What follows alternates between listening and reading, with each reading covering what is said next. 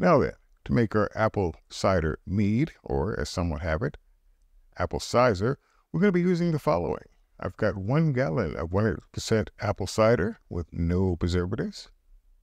We're going to be using 3 cups, or 48 ounces, or 1,361 grams of raw clover honey. We will be using the juice of 1/4 of a lemon. Now, the lemon juice is going to act as our acid blend substitute. This time around, we're going to be using bread yeast only, and we are going to need a 1/2 teaspoon of bread yeast, 1/4 of a teaspoon for our fermentation, and 1/4 of a teaspoon going to be used as our yeast nutrient. We will need a 1 gallon carboy, or jug, demijohn, take your pick, to perform primary fermentation in. And it would be helpful if we had a second jug, carboy, demijohn, so that we can actually rack into it about 6 to 8 weeks' time to continue on with bulk aging. It would be most helpful if we had an airlock with bung to fit into our carboys. Basically, again, the airlock is designed to let CO2 escape without building up pressure and to keep bugs from getting in. For those of you who have them, a hydrometer with testing tube will be helpful. It will let us know basically what our starting gravity is, which is basically how much sugar our musk contains, and at the end of the process, how much sugar remains. Quick calculation will help us determine what our alcohol by volume is going to be. And as I always like to say, last but certainly not least, using your food grade sanitizer of choice, whether it's One Step or Star Sands, we want to make sure that all of our equipment has been properly cleaned and sanitized. And that is what we're going to be using to make this apple cider mead, apple cider cider.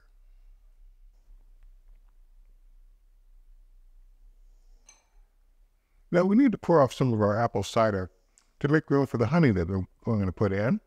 You're going to see me pour about 3½ cups. Now in hindsight, that should really be 4 cups, and you'll probably see why later.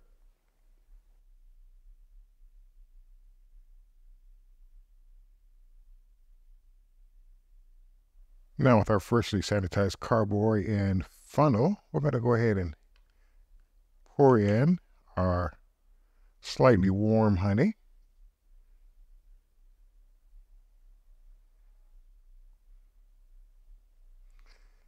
And again, I'll rinse this out and add it to the mix later on. Okay, with that having been done, let's go ahead and add in some of our apple cider.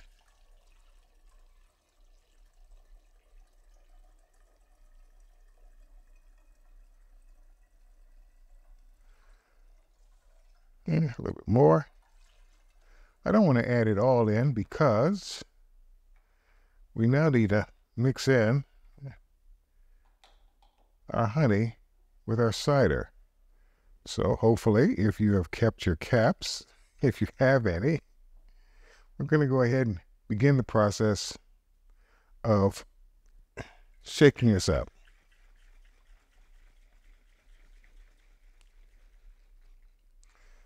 All right. And with that having been done, we'll now go ahead and add in the rest of our cider.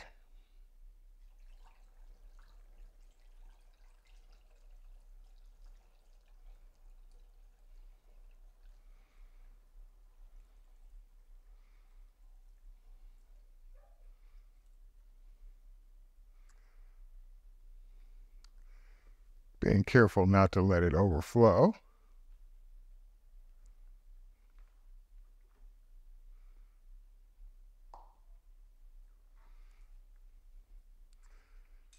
And put our cap back on. And move on to the next step. All right, remember the apple cider that we poured off that we were going to use for a yeast nutrient? Instead, we're not going to use that. We're going to use some of our mixed apple cider honey instead. So let's just pour off some of that, since we know that this is almost full. And we'll go ahead and begin the process of making our yeast nutrient. Now, in preparing our yeast nutrient, again, we only need, in my case, 1/4 teaspoon of yeast. That's bread yeast. That's 1/4 teaspoon. I'll go ahead and add that in. And since in order to act as a yeast nutrient, the yeast itself needs to be in a inactive, or let's just say dead state, for the live yeast to cannibalize on, we need to go ahead and heat this up beyond the temperature in which the yeast can survive. So we're going to go ahead and put this in the microwave.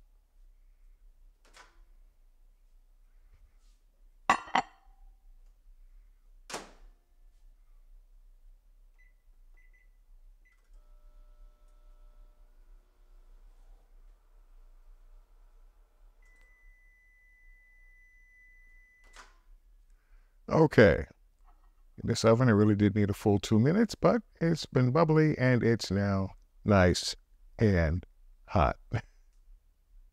Okay, let's go ahead and add in our yeast nutrient substitute.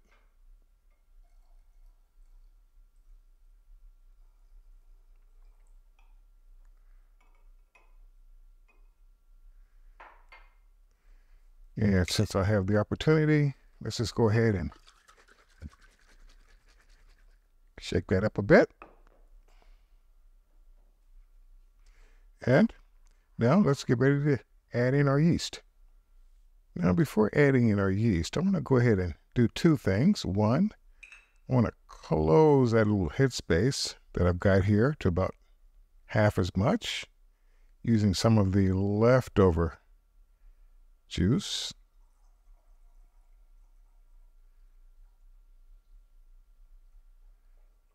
About yay high. Let's go ahead and add in our lemon, which is acting again as our acid blend substitute, giving us one of the 3 acids that we need.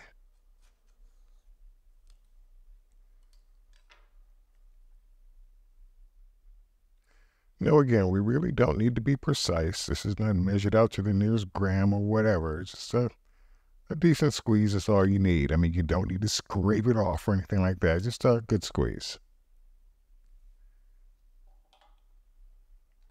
And it looks like that initial hydrometer reading is coming in at a healthy 1.120. It is now time to begin the process of turning our honey-sweetened apple cider into wine. To do that, we need yeast. Once again, I'm only going to be using 1/4 teaspoon of yeast. I find all that I really need. And you can, of course, bloom the yeast if you prefer, but I generally just tend to get it in there. Try not to just dump it all in one spot. And because I've got a fair amount of yeast floating on the sides here, I'll go ahead and put my cap back on, and I'm just going to go ahead and try and get that incorporated into the mix. So what we need to do now is put on our airlock. I've gone ahead and taken the liberty of filling the airlock with liquid up to the mark. I'm using a combination of just star sand and water. Yeah, let's just go ahead and squeeze that in. Now then, one of the last things we need to do for this part of the operation is to label our creation. We are making an apple cider mead, also known as a cider.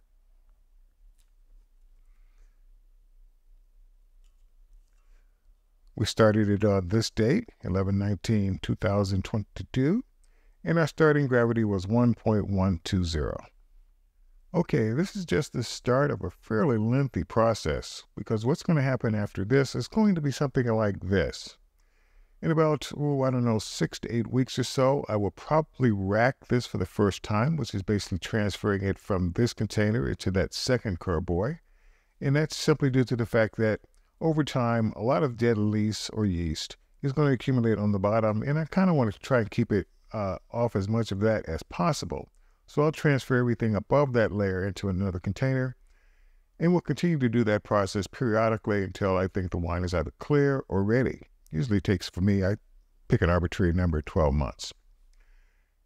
12 months from now, we'll have a tasting of our apple cider mead to find out where things stand. Was it worth the effort? So until then, if you'd like to see here, please click on that subscribe and notify button, become a member, subscribe, and I'll see you in the next video. Okay, it's been a year, 364 days, since we started making this apple cider mead. Of course, as usual, it's gone through the process with one exception. It's been degassed, although it wasn't necessary. It's been back sweetened. No, that wasn't necessary. Born on 11/19/2022. And since it was not back sweetened, it didn't need to be pasteurized. So, as I'm fond of saying, in this case, with one modification, it's not been pasteurized. All right, so apple cider mead, of course, I mean, yeah, it's gone clear. Plain and simple. For those of you who are using bentonite or whatever to clarify your wines and meads, it wasn't necessary in this particular case. Time did the trick. All right, I'm going to go ahead and get started on this one real quick. Oh, I almost forgot. ABV came in at 12.08%, which is fine because I just got off of what is now considered work. And quite honestly, I couldn't use a glass of wine or two before turning in. Watch a little tube. Unfortunately, there's nothing on TV worth watching. Everything is pretty much gone and ended their season finalities.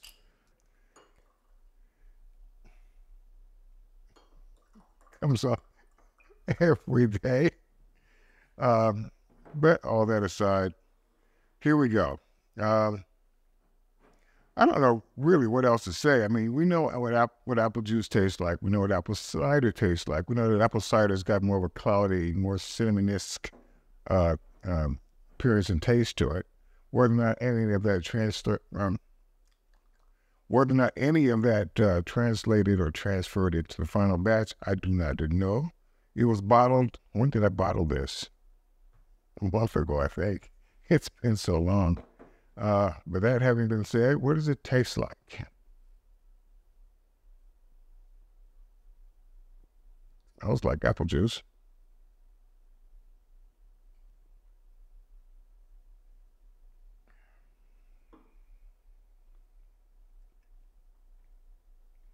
It's got a very, very sudden burn as it goes down. It's only 12% alcohol, so it's really not much of it.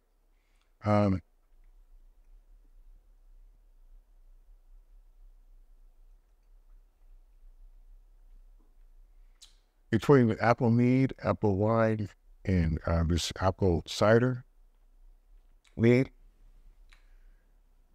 there's a little bit of cinnamon.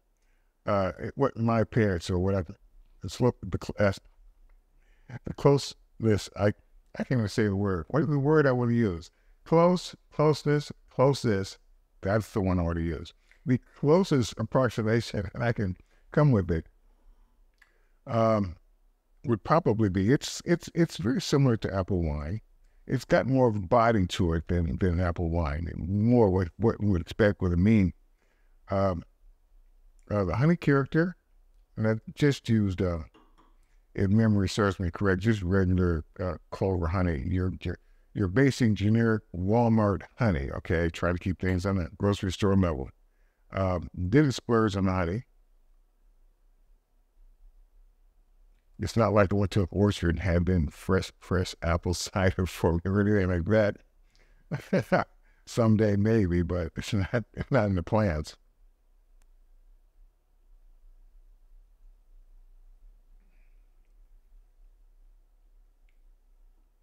It's smooth, but would I give this more time? I'm not going to give this particular bottle more time. I can assure you of that. But as far as the remaining 4 bottles, I'm thinking another 6 months, maybe to a year, might really do it some proper justice. I think it's good, quite honestly, as is, but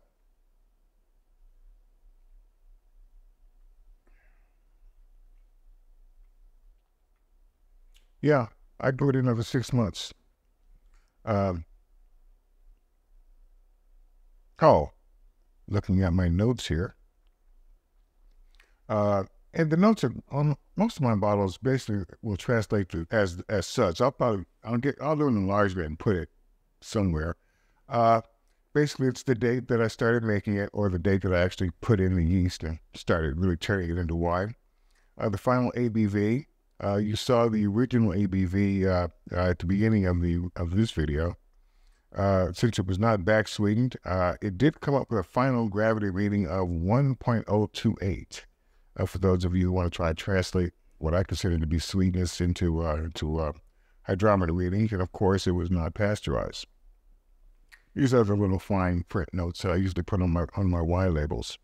But apart from that, I mean, I think I've said this before when I'm done apple wine, apple mead videos. It's kind of hard to mess up an apple wine or an apple mead. You got to really work at it to mess it up. But this one turned out fine, quite honestly.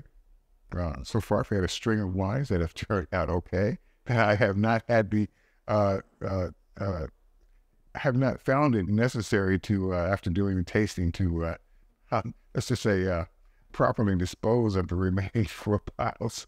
I've got a sink over there. That's just fine for that sort of thing. But no, this one is okay. This is not bad at all. Yeah.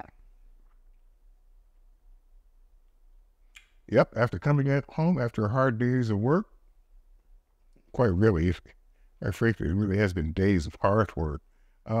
This would hit the spot. So, keeping it short, there we go. My take on making an apple cider mead. No real adjustments in the recipe. In fact, if I had to make an optional adjustment, would probably drop in a cinnamon stick or two during primary, just to give it more of a cinnamon flavor. But no, it turned out quite well. I will probably add the cinnamon stick as an option in the ingredients list in the description section of the video. But yeah, there we go.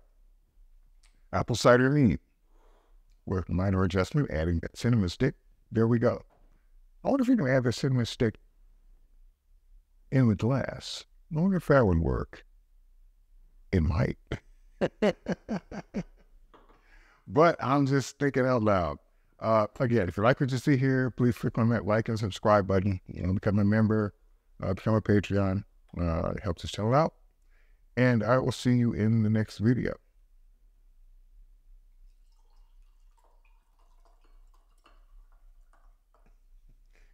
It really has been a hard day at work today. Trust me. All right. I'll see you later.